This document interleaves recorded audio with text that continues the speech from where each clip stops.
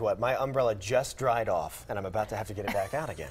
Yeah, Isn't at that least we can wait through most of the weekend, though. Yeah, okay. So we can enjoy. So we can get a good weekend. Yeah, that's right. Good. Rounding out the week, heading into the weekend for a lot of kiddos, maybe one of the last real weekends of summer. Hard to believe school Clock's starts ticking. in a week or two. Quick, yeah. I know. Let's take a look at the sunshine. We are actually watching a couple of days ago some guys out there practicing for football. I mean, you know, football is just around the corner after all. Bright blue skies up there in Marion County as we shift gears to Etowah County, the other corner of our viewing area. Gadsden seeing a full supply of sunshine right now. Beautiful day on the river. Temperature sitting at 87 degrees. A little bit more muggy up towards Gadsden right now, where those dew points in the low 70s, going to make things feel just slightly more sticky outside. Some drier air for others, making it feel a bit more pleasant outside.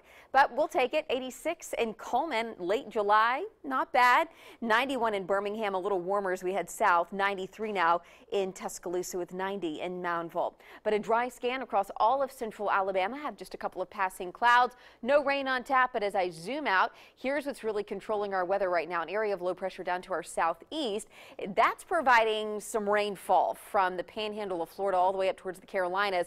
But for us, because we're on the backside of this low, it's reinforcing that drier air. Winds are out of the north. But let me move out of the way, and you can see some rainfall back to our west. This will be the next rainmaker. Now, for us, there is a very slight chance of an isolated shower tomorrow, but better rain chances as we move into next week. But let's talk temperatures tonight. We're looking at those low to mid 80s through now to 9 p.m.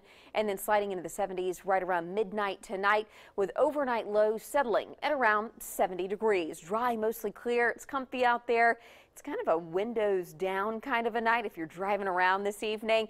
And then as you wake up tomorrow morning, again, right around 70. But I do want to point out that little boundary that's going to push in early tomorrow morning could squeeze out a raindrop or two back to our northwest at around 11 a.m. tomorrow. But keep in mind, the majority of us stay dry. So I'm not even really putting rain in the forecast. I'm just going to verbally mention we could see a sporadic shower. I think the heaviest rainfall stays in Mississippi, and an isolated pocket of rain possible through the afternoon. 90s south of 20 tomorrow, temperatures in the upper 80s to our north. So another warm day on tap, but we are going to continue seeing sunshine through your Saturday. Stray showers Sunday, but it's Sunday night really into next week where things get quite unsettled. And that's a look at your storm teams.